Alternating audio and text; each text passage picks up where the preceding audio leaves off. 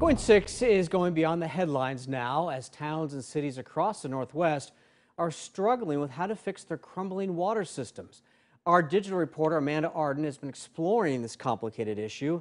Earlier, I sat down with her to talk about her first in a series of in-depth stories focusing on how small, local communities are struggling to foot the bill.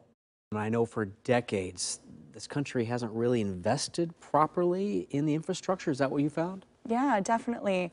A recent survey that was conducted late last year, over 100 Oregon cities found that they have $9.7 billion in water infrastructure needs. And this is falling heavily on ratepayers. Ratepayers say that they don't have the means to pay higher utility bills, and the per capita cost in smaller cities is especially difficult for them to cover.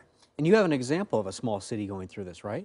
Yeah, I spoke to the mayor of Amity, and Amity has been in what's been a 5-year process of upgrading their water infrastructure, their water intake system, water storage tanks. They have wooden pipes that are so old that they're leaking like crazy, and they just really need to replace them.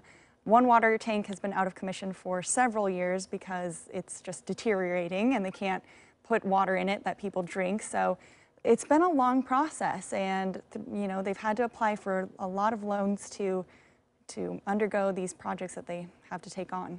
You touched on it, and I want to talk about this more.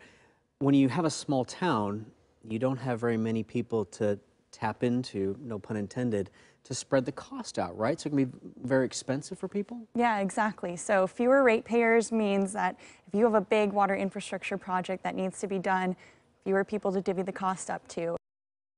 You can read much more about the challenges facing Oregon and Washington systems that bring water to your home and take wastewater away. Amanda's in-depth series is available right now at KOIN.com.